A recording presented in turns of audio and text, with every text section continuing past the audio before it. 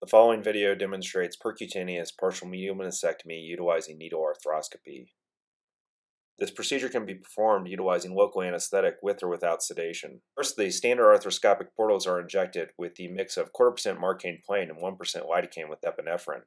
Once cutaneous anesthesia has been performed, an injection of 1/4% marcaine plane is then injected into the knee joint itself. This intra-articular injection provides further anesthetic for the patient's comfort.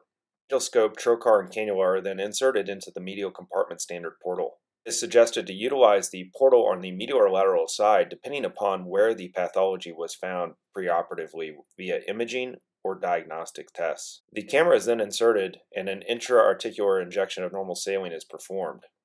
Standard diagnostic arthroscopy is then performed. In this patient, a complex posterior horn medial meniscus tear was identified. During the diagnostic portion of the procedure, it is easier to utilize a syringe filled with saline than pump pressure, as this allows for better visualization. The accessory medial portal is then injected with cutaneous anesthesia and cannula trocar placed. The saline syringe is then replaced with the pump and arthroscopic instruments inserted into the accessory portal. Needle instrumentation is then utilized to perform a partial medial meniscectomy to a smooth and stable margin. Although the needle instrumentation is smaller, it still allows for efficient meniscectomy as it is quite sharp as it is a single-use instrument.